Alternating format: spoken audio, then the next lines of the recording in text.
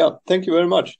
So yeah, thank you for the invitation. So I'm very, very happy to give this talk today. I think application of pharmacogenomic research or dissemination of pharmacogenomic research into clinical practice is indeed an important point, and I hope that I will catch the audience attention and interest with these slides. So, short introduction about myself. I'm an associate professor in drug development and personalized medicine at Karolinska Institute, and also the deputy director of the Bosch Institute of Clinical Pharmacology in Stuttgart in Germany. And as a short disclaimer, from a commercial side, I run a company called Predict, which develops drug testing modalities for the pharmaceutical industry. So today we'll be talking about rare variant pharmacogenomics and ethnogeographic variability. And first, some introductory slides about the importance of genetic variability when it comes to adverse drug reactions or lack of response. So as the audience likely knows, intended drug response and outcomes are only present in a majority, but by far not all patients that are receiving pharmacological treatment. And estimates indicate that around 25 to 50% of patients are not responding to treatments as they are intended to. And the majority of those can of course be explained by a variety of different non-genetic factors, drug-drug interactions, various physiological and pathophysiological factors, environmental factors, and also drug adherence is of course a major issue. But estimates indicate that it's around 20 to 30% of those unintended outcomes that are related to genetic factors. And then those parts can be further subdivided into variations in ADME genes, ADME standing for absorption, distribution, metabolism, and excretion, which can affect drug response, as well as genetic variations in drug target genes and MHC genes, so major histocompatibility genes, which are related to HLA toxicity. So I will go through these now in the next slides very briefly. So pharmacokinetic variability that can affect how a given compound is either metabolized or taken up. So these are examples for metabolic enzyme polymorphisms, where increased functionality of an enzyme can more rapidly metabolize and inactivate a active molecule, and thereby resulting in decreased exposure in the individual, while a reduced functionality enzyme would result in increased exposure of the individual, simply because the active parent compound is not broken down as rapidly as it's supposed to be. And then vice versa, there's also prodrugs, and in prodrugs, of course, the pattern is entirely inverted. So an increased functionality enzyme now would result in increased exposure, and a reduced functionality enzyme in decreased exposure. So this is sort of the initial principle of pharmacokinetic variability, and one could make analogous cases with transporter activity. When it comes to drug targets, these are primarily, but not exclusively, relevant in oncological therapy. And there are different flavors of how pharmacodynamic variability, so variability in drug targets, can affect drug response. On one side, it can be that genetic variants are abrogating drug binding when a variant is directly in a binding pocket, and I will have some slides for that later on our own research. And then on the other side, again, mostly in targeted therapy for oncology, there are efforts for designing drugs that are specifically targeting only exclusively certain variant proteins that are enriched in certain cancers. And lastly, it comes to altered immune response, which again can be linked to genetic variations, and these are now majorly in these HLA genes, which are part of the major histocompatibility complex. And it's a highly polymorphic locus, and certain variants there can bind to a very specific subset of drugs, which then in turn causes activation of neighboring T cells and downstream responses or activations of the immune system, which are very similar to autoimmune diseases. And again, I will go through some more details a bit later on.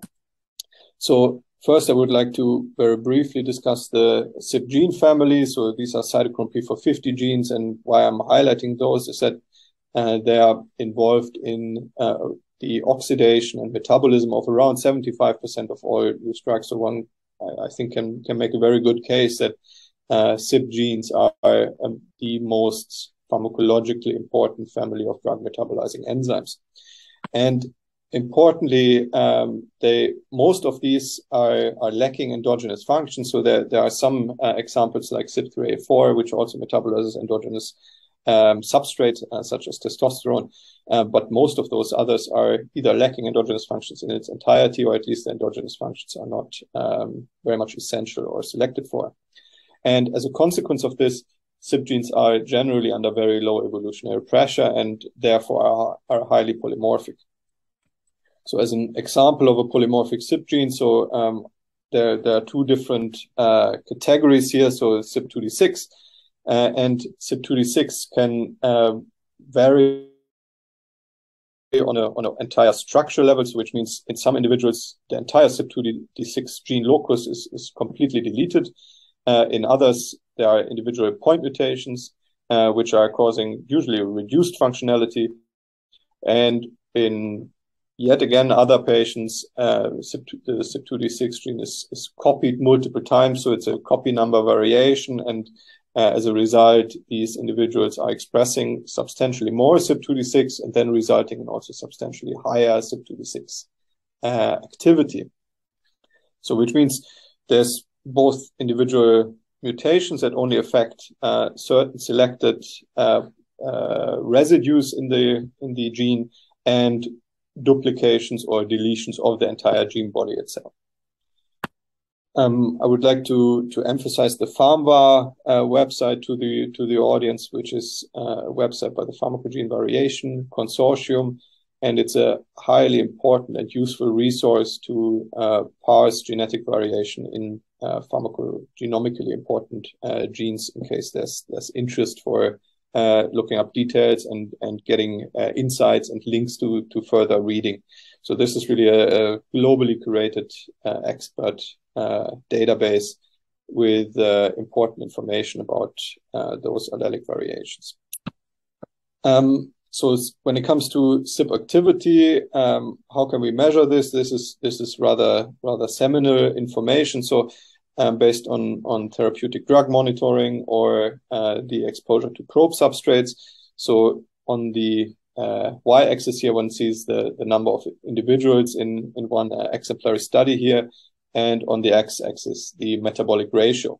So the metabolic ratio is the ratio between the parent compound and its metabolic product. And these are the different classes here of metabolic phenotypes that are present in different individuals, again, ranging from ultra-rapid metabolizers, which have multiple copies of a gene or increased activity of the gene, to poor metabolizers, which basically don't have any functional copy of the gene left.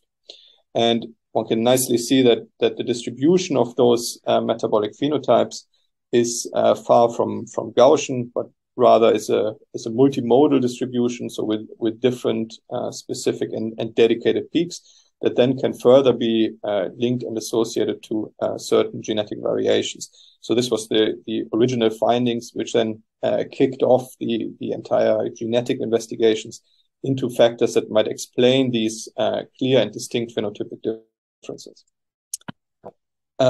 So here a rather recent example of an overview of different variants of individual polymorphisms and how they are associated with different adverse drug reactions, and one could draw up similar tables with associations for drug efficacy phenotypes.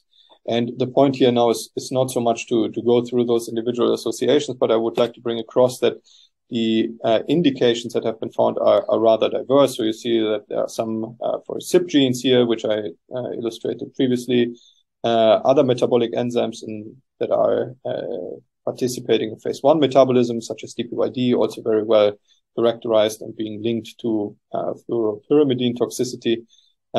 Various less well established, I would argue, phase 2 associations GST, so glutathione S transferases, UGT enzymes, TPMT, different transporters. So this is, I would argue, the most well-characterized associations of SLC1B1 variability with simvastatin myopathies, and various well-established associations of toxicity events with variation-specific allelic variants in the major histocompatibility complex.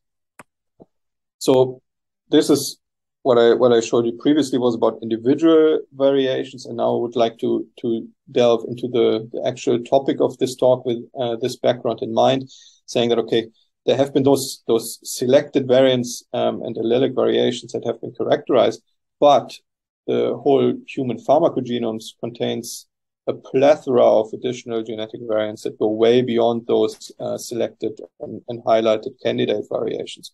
So this here is data from a genomic analysis of more than 60,000 individuals, 208 different pharmacogenes that are known to be involved in either the transport, metabolism, or excretion of drugs that are approved by the pharmaceutical industry, as well as few others that are regulating those expressions, meaning having trans effects.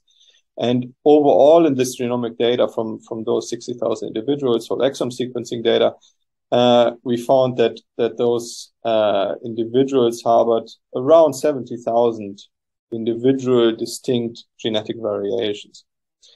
And most of those variants were indeed found in those genes with poor evolutionary conservation. And that is particularly the transporters and metabolic enzymes. And I would like to direct your attention here specifically to this panel D at the bottom right corner, which indicates that from those 70,000 different and distinct variants, 98.5% were present in less than 1% of individuals. So which means while there's a huge variability and diversity in genetic variations in pharmacogenes, most individuals are carrying indeed variants that are either unique to a single person, 51.1% of all variants were only found in a single individual, or that are at least very rarely found also in other individuals, which means that it's intrinsically difficult to study those variants with conventional association studies, in which one then directly compares variant carriers to non-carriers to identify and analyze which phenotypes they might result in. So that raises important questions. So how do we actually make sense of this genetic complexity, right? And there's on one side the experimental tools and epidemiological analysis. As I said before, this is complicated when it reaches these very large numbers of genetic variations. So one can reasonably conceive that one can test individual variations, maybe 10, maybe 20, maybe 30 or 40 in the lab, for instance, using experiments or in genetic association studies, but that becomes very difficult when it comes to 70,000 variants that are supposed to be tested. So therefore, due to these practical limitations, the field is very much utilizing computational predictions algorithms. However, also they have intrinsic problems and limitations, and this is what I would like to discuss briefly on this slide here. And that is that the computational prediction algorithms, they need to be trained on variant data in order to arrive at a conclusion or on new variants that have not been part of the training data sets. And of the computational prediction algorithms use as training data sets disease-associated variants. So variants where one knows, okay, those might be rare, but once they occur in a given individual, then they're associated directly with a certain genetic disease, and most of the time a Mendelian disorder. So direct pathogenic variants. And as a negative test set, so variations that are considered to be functionally neutral or benign, they use variants that are common, usually with frequencies, any variant with a frequency of more than 5% or more than 10% in a large population scale sequencing project, such as the 1,000 Genomes project. With the argument and hypothesis that, okay, once a variant is that frequent, it can't really be pathogenic or under strong evolutionary conservation. And as a consequence of that, evolutionary conservation appears as a key feature for judging variant pathogenicity, which is maybe not surprising. But when we now transfer the same concept to pharmacogenes, this raises major issues and limitations. Specifically in pharmacogenes, as I tried to illustrate and show you previously, there are variants such as clear loss of function variants, such as even up to the deletion of the entire gene locus, which occur quite frequently. So some of those loss of function variants have frequencies of 10, 20, 30% in the overall population. So they are clearly common. And in those prediction algorithms, they are part of the negative test set. On the other side, the positive test set, which is associated with variants that are directly associated with pathogenicity, is virtually devoid of pharmacogenetic variations, simply because those are never associated with the disease due to their lack of endogenous substrates. So, and as a consequence of these limitations, the use of conventional computational prediction algorithms is highly problematic when applying to pharmacogenes. And it requires specific algorithms for pharmacogenomic effect prediction. We and others have in the past now developed those and have shown that there's indeed an improved accuracy when it comes to the prediction using direct dedicated pharmacogenomic algorithms. But there's still more work to be done, and I will skip that now for the sake of this talk. So the next aspect I would like to go into, so having now established that the complexity in the pharmacogenomic variability is tremendous. Not only is there large inter-individual variability, but there's also ethnogeographic variability, and that is what is referred to as population pharmacogenomics. So this is an overview of different important functionally relevant allelic variations in different cytochrome P450 genes. In this case, again, data is based on more than 55,000 individuals, stratified by different ethnogeographic background. And what I would like to bring across here is that the patterns of the prevalent genetic variations really differ drastically. So variants or variant combinations are in the field expressed as these star alleles here. So that's why you see star 35, star 9, for instance. Those are different constellations of variants, meaning different variant alleles. And what I would like to emphasize here is that you see, for instance, here, this particular one, star 19, CYP2A6 star 19, highly prevalent in East Asian, South Asian, and admixed American populations, but virtually absent in Africans and Europeans. Other examples for CYP2D6, where the dominant variant here is star 10 in East Asians, and again, a variant that is basically absent in Europeans or are very rare also in Africans and even in South Asians, so geographically relatively close populations.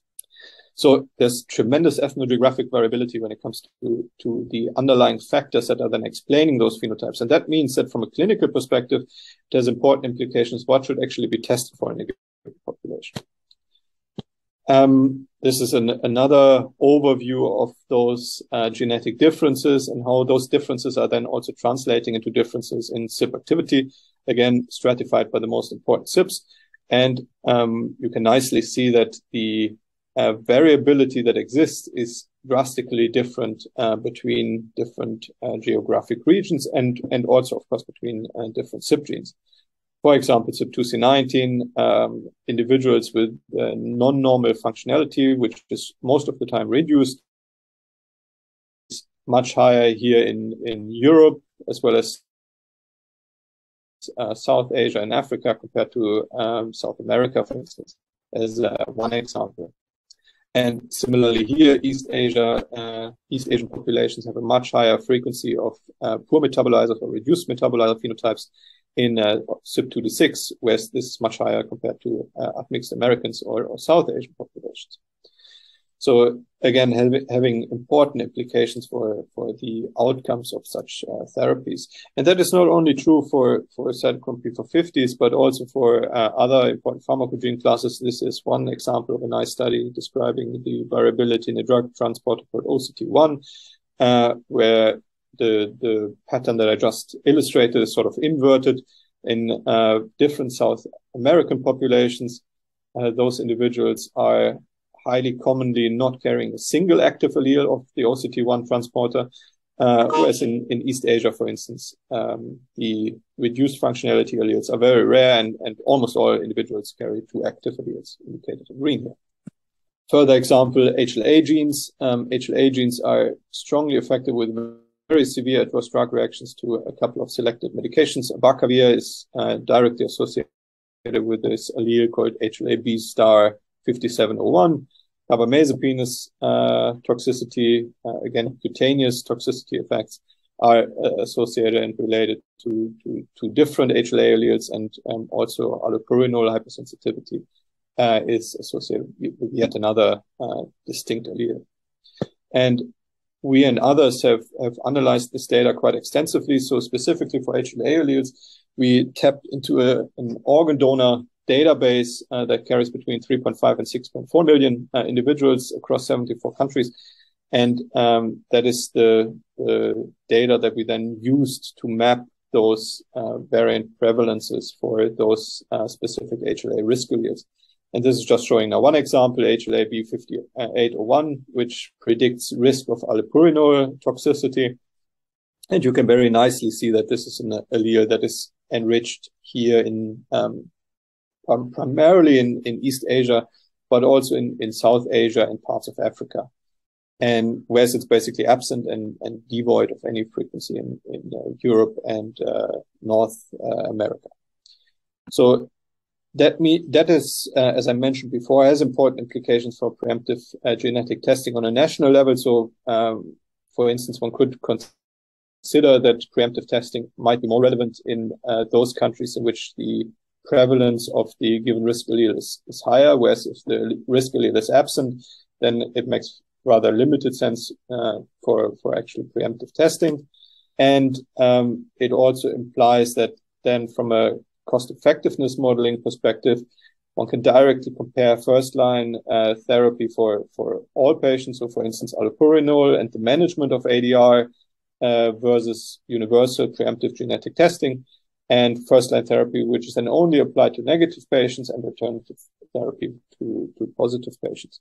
And again, I will not go into now the detail of our cost-effectiveness modeling efforts in this regard, but it becomes clear that already from these initial slides that the eventual outcome and the calculation of those cost-effectiveness measures are a rather complex evaluation that critically relies on such information about ethnogeographic variability of the underlying genetics. And I invite the interested readership in further reading here the resource given at the bottom right. So now I would like to leave these parts behind and speak a little bit about drug target variability. So previously I talked about pharmacokinetic variants and variability in HLA genes, so meaning overall genes that are rather poorly conserved. And now I would like to go into drug target variability, as drug targets are distinctly different from these pharmacogenes in that they are much better conserved. So this is a very nice and elegant study in which the authors analyzed G protein coupled receptors, which are a main class of drug targets.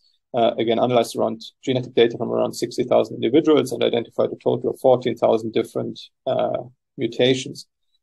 And importantly, those different mutations also covered function or regions of those proteins which are known to be functionally important.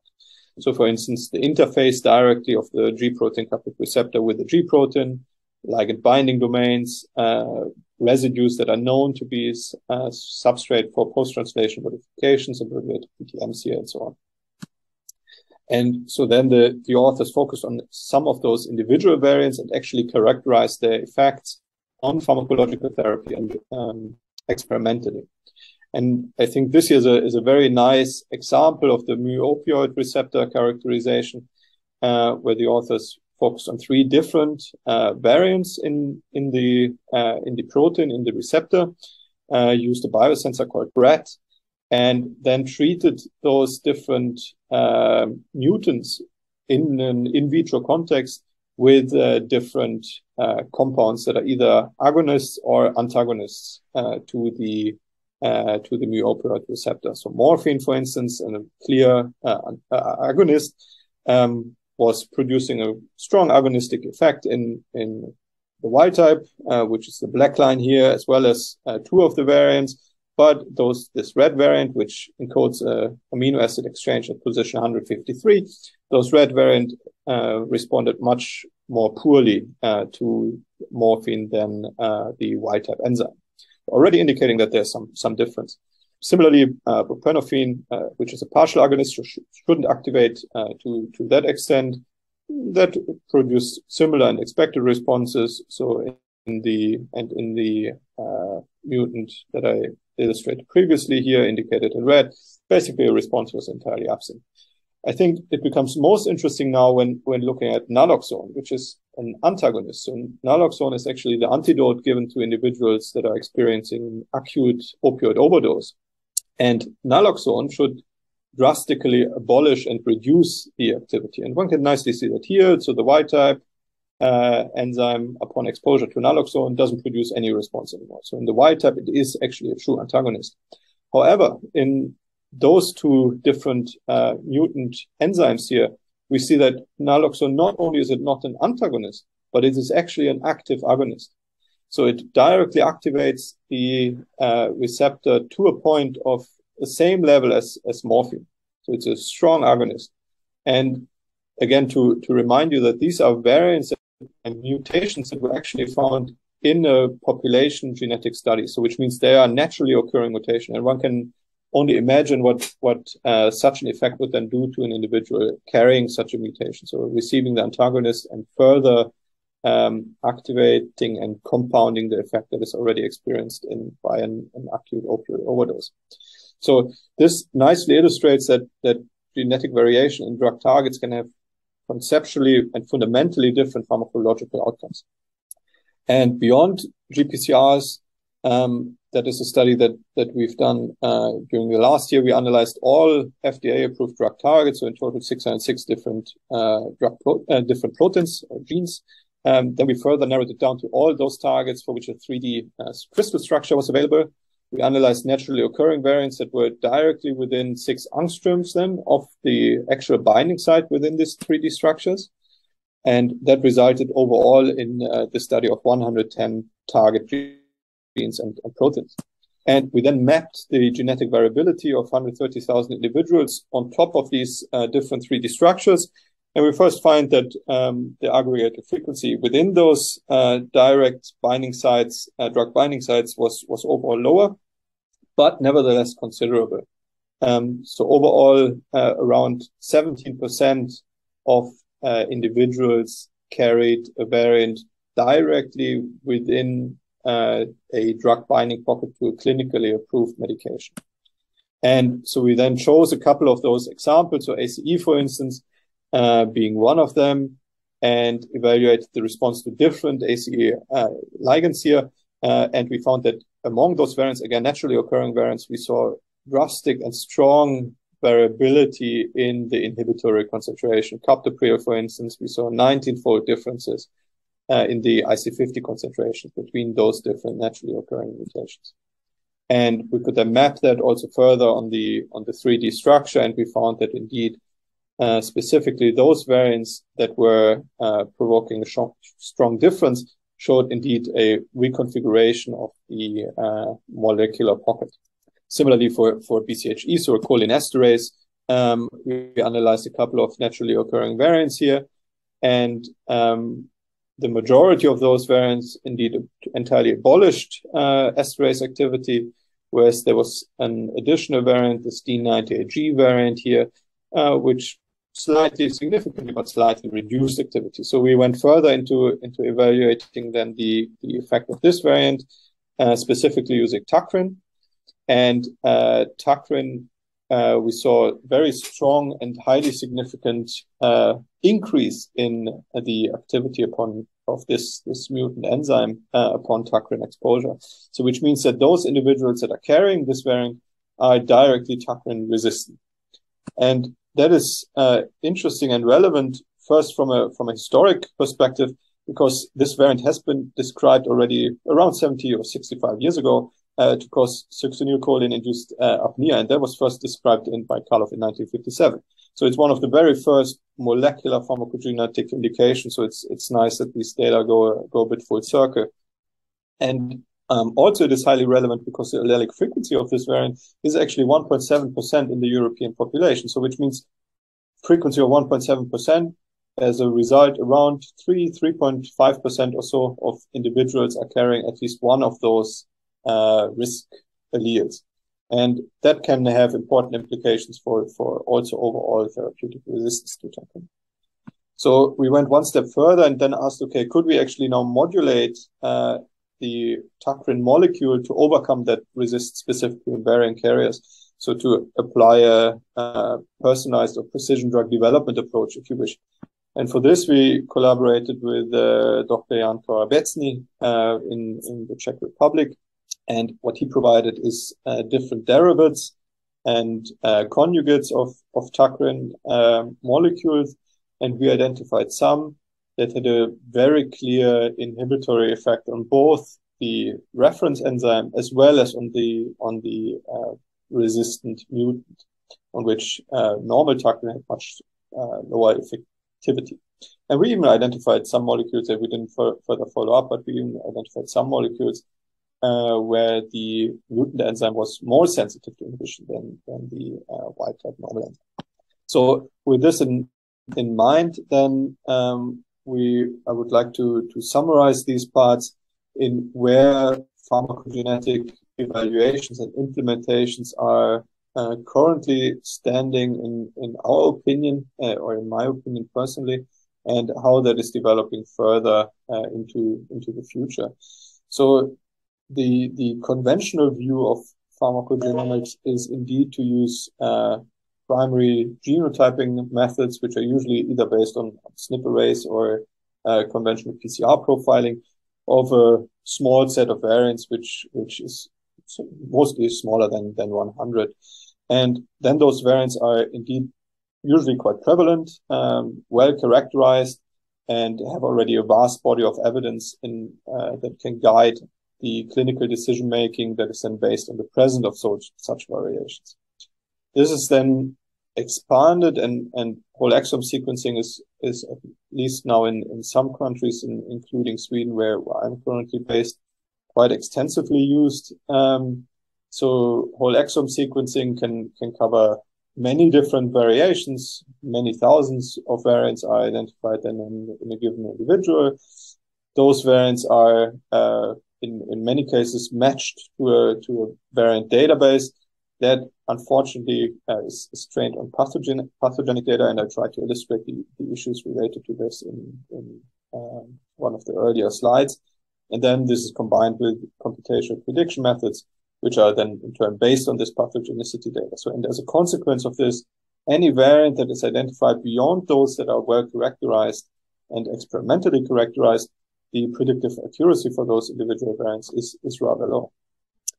However, where we believe the field is going in the future is that first there will be further extension of the genetic testing. So from whole exome sequencing, which only sequences the coding parts, to also potentially consider whole genomes. And at least in the beginning, this can be as a consequence of repurposing of those genetic variations, for instance, in the context of cancer therapy, where many cancer patients are already undergoing whole genome sequencing. This is then related directly to ADME-specific data sets. So instead of using pathogenic variations for model training, this is used to specific pharmacogenetic data sets. And in this context, I would like to mention deep mutational scanning as one of the main methods to generate those large data sets for true and high confidence functional training of such computational methods. And that should result in a considerably higher predictive accuracy, while at the same time utilizing the entire personalized genetic information for tailoring of therapy and treatment outcomes. And since I highlighted deep mutational scanning, I would like to spend the last few slides explaining a little bit briefly what those variations are doing, or what those deep mutational scanning methodologies can deliver. So deep mutational scanning is a methodology in which one uses a mutagenesis library which covers each individual variant in a given protein. So one can directly mutate in a single assay each individual amino acid of the protein to each possible other amino acid in the same protein. So in parallel, evaluating the functional outcomes of up to thousands of different variations experimentally with a high confidence methodology. So upon generating this mutagenesis library, which can simply be ordered, those are transfected into a given cell model. Now, in each cell model, those cells are harboring different mutations of the gene that is supposed to be studied. Subsequently, one applies a selection assay, and what the selection assay will do, it will result in a shift in the overall relative prevalence of those different mutations, and specifically favor those that are either high function or low function in its activity. And so as one example, one could envision or imagine here the utilization of a drug transporter that is exporting a certain chemotherapeutic drug. So, for instance, ABCB1, multi-drug resistance transporter that is relevant for cancer therapy, can be relevant for cancer therapy. So each cell gets a different mutant of ABCB1. Afterwards, one applies a selection assay, which then is the exposure to the very chemotherapeutic agent. And after some additional time and incubation, only those cells that have a functional ABCB1 protein, so which means that can still export this chemotherapeutic agent, only those are surviving or further enriching and are therefore over-distributed in the eventual cell population. And therefore, by comparing then the initial diversity library to the library after selection, one can directly extract which variants are overrepresented and which variants are underrepresented. And the overrepresented variants, in the very case that I just illustrated, the overrepresented variants would be the functional ones, whereas the underrepresented variants would be those variants that are abrogating or reducing functional activity of ABCB1. And this is an assay that has already done in similar incarnations for a variety of different pharmacogenes, and is expected to have further impacts on the field in the future. And by then being able to directly deliver such a comprehensive data set, this can be then further used, as I mentioned, for pharmacogenetic model training. And the most popular approaches at the moment are random forest and deep neural networks. Again, directly be trained from pharmacogenetic data sets for the sake of personalized drug response predictions. So with this, I would like to sum up the talk today and conclude with some take-home messages. So population scale sequencing projects indeed have revealed the landscape of human pharmacogenetic complexity, pharmacogenomic complexity over the last years. A plethora of rare variants have been identified in the study I listed in the beginning. We identified 70,000, and this is still very much counting. Variability in drug target genes and their functional impacts are very much understudied compared to pharmacokinetic variability. And in most cases, this is due to the fact that variants there are much lower in overall prevalence, and the functional effects are much harder to study. Computational interpretation of pharmacogenetic complexity requires really dedicated methodologies that goes away from evolutionary conservation and considers pharmacogenetic and structure and direct functional features. So instead of using conflating pathogenicity prediction, we have to go to direct deleteriousness predictions. And lastly, deep mutational scanning offers exciting opportunities in this regard. And with this, I would like to close the talk today, and thank you very much for your attention.